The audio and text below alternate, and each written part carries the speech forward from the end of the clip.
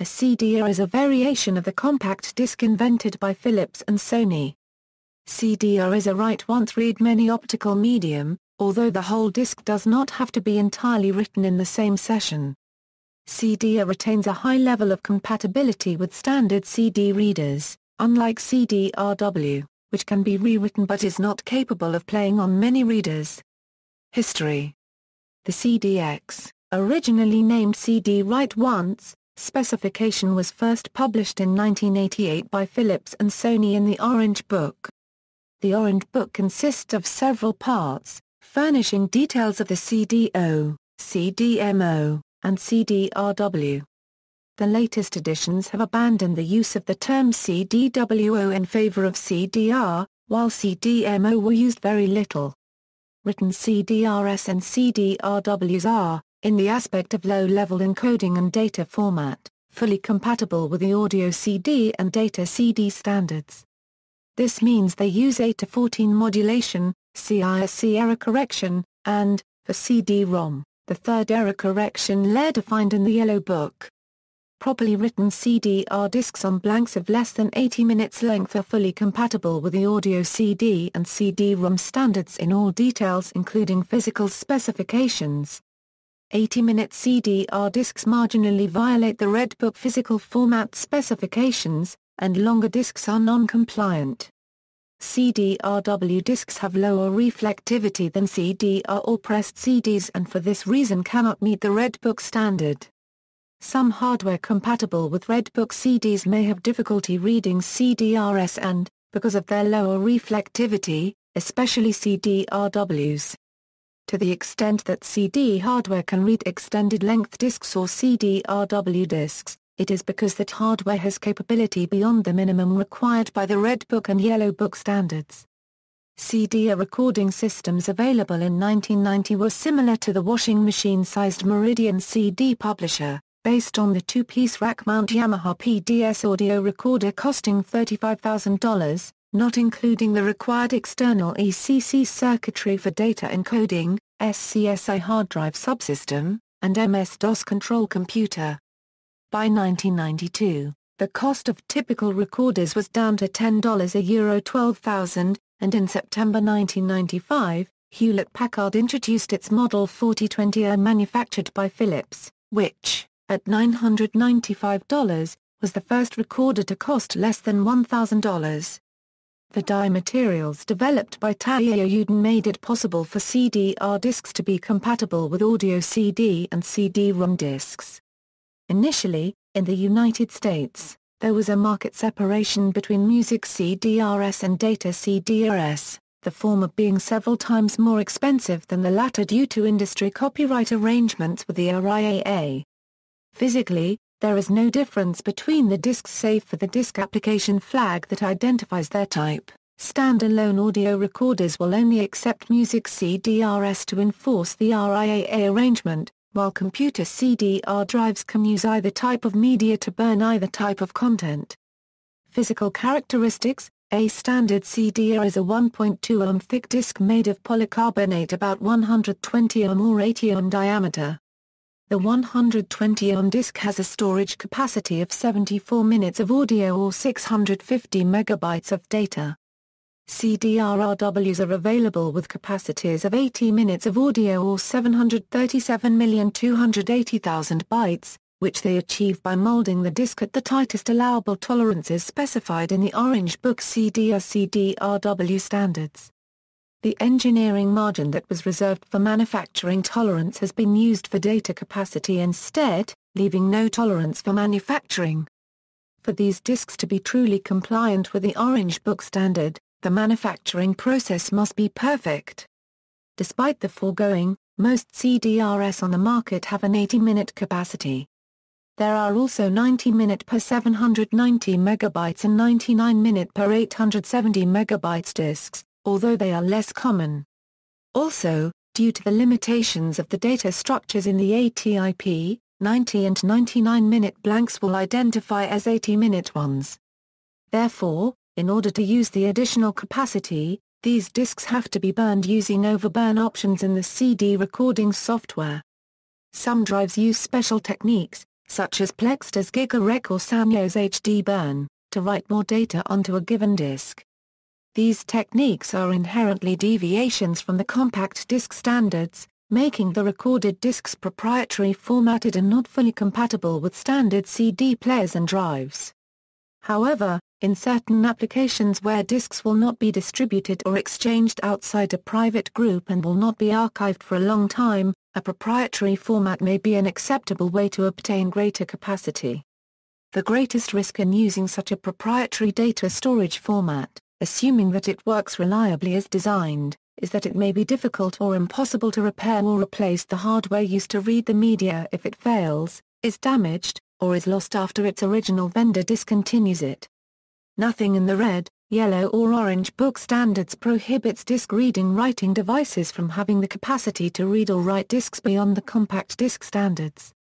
The standards do require discs to meet precise requirements in order to be called compact discs, but the other discs may be called by other names.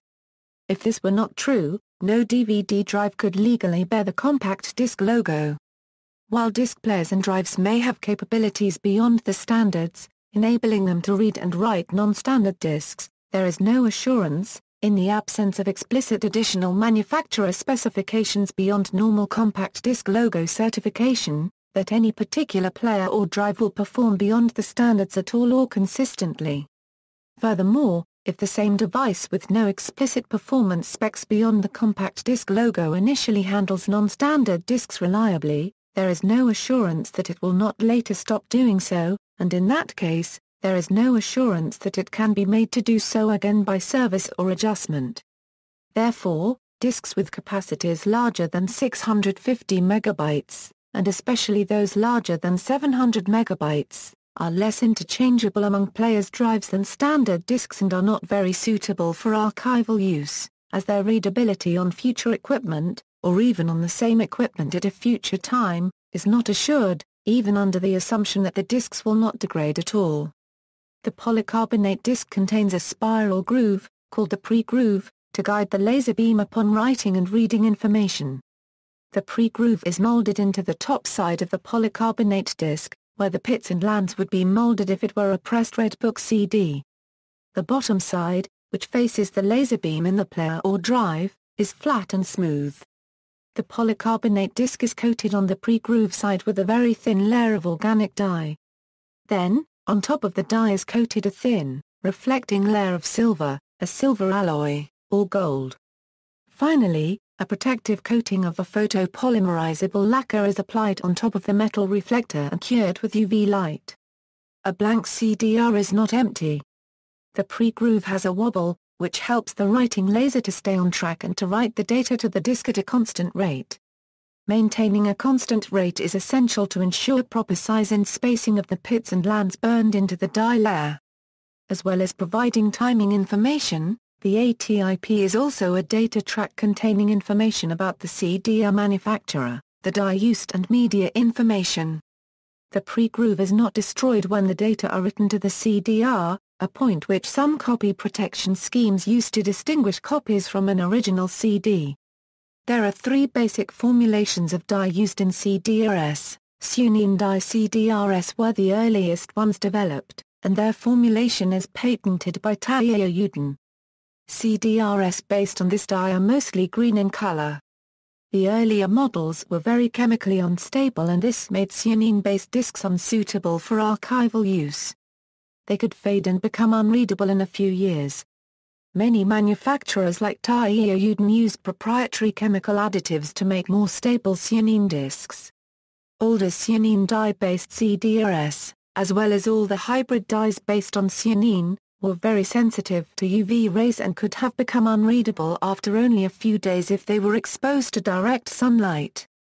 Although the additives used have made sunine more stable, it is still the most sensitive of the dyes in UV rays.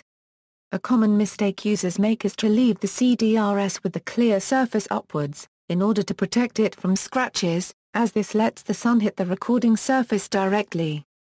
Phthalocyanine dye CDRS are usually silver, gold or light green. The patents on phthalocyanine CDRS are held by Mitsubishi and Cuba Specialty Chemicals. Phthalocyanine is a natively stable dye, and CDRs based on this are often given a rated lifetime of hundreds of years. Unlike cyanine, phthalocyanine is less resistant to UV rays, and CDRs based on this dye show signs of degradation only after 2 weeks of direct sunlight exposure. However, phthalocyanine is more sensitive than cyanine to writing laser power calibration, meaning that the power level used by the writing laser has to be more accurately adjusted for the disc in order to get a good recording. This may erode the benefits of dye stability, as marginally written discs will lose data after less dye degradation than well-written discs. Azu dye CDRs are dark blue in color, and their formulation is patented by Mitsubishi Chemical Corporation. Azu dye is also chemically stable, and Azu CDRs are typically rated with a lifetime of decades. Azu is the most resistant dye against UV rays and begins to degrade only after the 3rd or 4th week of direct sunlight exposure. More modern implementations of this kind of dye include Super Azu, which is not as deep blue as the earlier metal Azu. This change of composition was necessary in order to achieve faster writing speeds. There are many hybrid variations of the dye formulations, such as Formazan by Kodak. Unfortunately, many manufacturers have added additional coloring to disguise their unstable cyanine CDRs in the past, so the formulation of a disc cannot be determined based purely on its color. Similarly, a gold reflective layer does not guarantee use of phthalocyanine dye. The quality of the disc is also not only dependent on the dye used, it is also influenced by sealing, the top layer, the reflective layer, and the polycarbonate. Simply choosing a disc based on its dye type may be problematic. Furthermore, correct power calibration of the laser and the writer, as well as correct timing of the laser pulses, stable disc speed, and so on, is critical to not only the immediate readability but the longevity of the recorded disc. So for archiving, it is important to have not only a high-quality disc but a high-quality writer. In fact, a high-quality writer may produce adequate results with medium-quality media, but high-quality media cannot compensate for a mediocre writer, and discs written by such a writer cannot achieve their maximum potential archival lifetime. Speed: these times only include the actual optical writing pass over the disc. For most disc recording operations, additional time is used for overhead processes, such as organizing the files and tracks, which adds to the theoretical minimum total time required to produce a disc. At the lowest write speeds, this overhead takes so much less time than the actual disc writing pass that it may be negligible, but at higher write speeds, the overhead time becomes a larger proportion of the overall time taken to produce a finished disc and may add significantly to it. Also, above 20 speed drives users' own CLV or CAV strategy, where the advertised maximum speed is only reached near the outer rim of the disc. This is not taken into account by the above table.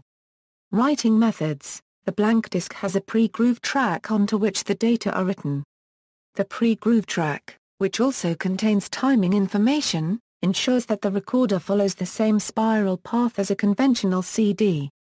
A CD recorder writes data to a CDR disc by pulsing its laser to heat areas of the organic dye layer. The writing process does not produce indentations. Instead, the heat permanently changes the optical properties of the dye, changing the reflectivity of those areas. Using a low laser power, so as not to further alter the dye, the disc is read back in the same way as a CD-ROM. However, the reflected light is modulated not by pits, but by the alternating regions of heated and unaltered dye. The change of the intensity of the reflected laser radiation is transformed into an electrical signal, from which the digital information is recovered. Once a section of a CDR is written, it cannot be erased or rewritten, unlike a CDRW. A CDR can be recorded in multiple sessions. A CD recorder can write to a CDR using several methods including, disc at once. The whole CDR is written in one session with no gaps and the disc is closed, meaning no more data can be added and the CDR effectively becomes a standard read-only CD. With no gaps between the tracks, the disc at once format is useful for live audio recordings. track at once. Euro data are written to the CD or one track at a time, but the CD is left open for further recording at a later stage. It also allows data and audio to reside on the same CDR. Packet writing. Euro used to record data to a CDR in packets, allowing extra information to be appended to a disk at a later time, or for information on the disk to be made invisible. In this way, CDR can emulate CDRW. However, each time information on the disk is altered, more data has to be written to the disk. There can be compatibility issues with this format and some CD drives. With careful examination, the written and unwritten areas can be distinguished by the naked eye. CDRs are written from the center outwards, so the written area appears as an inner band with slightly different shading. Lifespan. Real-life tests have revealed that some CDRs degrade quickly even if stored normally. The quality of a CDR disk has a large and direct influence on longevity. Low-quality disks should not be expected to last very long. According to research conducted by J. Podero, CDRs are expected to have an average life expectancy of 10 years. Branding isn't a reliable guide to quality, because many brands do not manufacture their own disks. Instead, they are sourced from different manufacturers of varying quality. For best results, the actual manufacturer and material components of each batch of disks should be verified. Burned CDRs suffer from material degradation, just like most writable media. CDR media have an internal layer of dye used to store data. In a CDRW disk, the recording layer is made of an alloy of silver and other metals. Indium, antimony, and tellurium. In CDR media, the dye itself can degrade, causing data to become unreadable. As well as degradation of the dye, failure of a CDR can be due to the reflective surface. While silver is less expensive and more widely used, it is more prone to oxidation, resulting in a non-reflecting surface. Gold, on the other hand, although more expensive and no longer widely used, is an inert material, so gold-based CDRs do not suffer from this problem. Manufacturers have estimated that the longevity of gold-based CDRs to be as high as 100 years. Labeling. It is recommended, if using adhesive-backed paper labels, that the labels be specially made for CDRs. A balanced CD vibrates only slightly when rotated at high speed. Bad or improperly made labels, or labels applied off-center, unbalance the CD and can cause it to vibrate when it spins, which causes read errors and even risks damaging the drive. A professional alternative to CD labels is pre-printed CDs using a 5-color silkscreen or offset press. Using a permanent marker pen is also a common practice. However, solvents from such pens can affect the dye layer. Disposal. Data confidentiality. Since CDRs in general cannot be logically erased to any degree, the disposal of CDRs presents a possible security issue if they contain sensitive/private data. Destroying the data requires physically destroying the disk or data layer. Heating the disk in a microwave oven for 10–15 seconds effectively destroys the data layer by causing arcing in the metal reflective layer, but this same arcing may cause damage or excessive wear to the microwave oven. Many office paper shredders are also designed to shred CDs. Some recent burners support erase operations on a media, by overwriting the stored data with strong laser power, although the erased area cannot be overwritten with new data. Recycling. The polycarbonate material and possible gold or silver in the reflective layer would make CDRs highly recyclable. However, the polycarbonate has a very little value, and the quantity of precious metals is so small that it is not profitable to recover them. Consequently, recyclers that accept CDRs typically do not offer compensation for donating or transporting the materials. See also, absolute time and pre-groove, Blu-ray disc, CD recorder, CD-R caddy, CD-ROM, GD-ROM, CD-RW, DVD-RW, DVD, DVD-R, DVD plus R, DVD plus ADL, HD DVD, label flash, light scribe, multi-level recording, an obsolete technology, optical disc authoring, rainbow books, references. External links, ECMA 394, Disc-Recordable Compact Disc System CDR Multi-Speed, the CDR FAQ, Understanding CDR and CDRW by Hugh Bennett.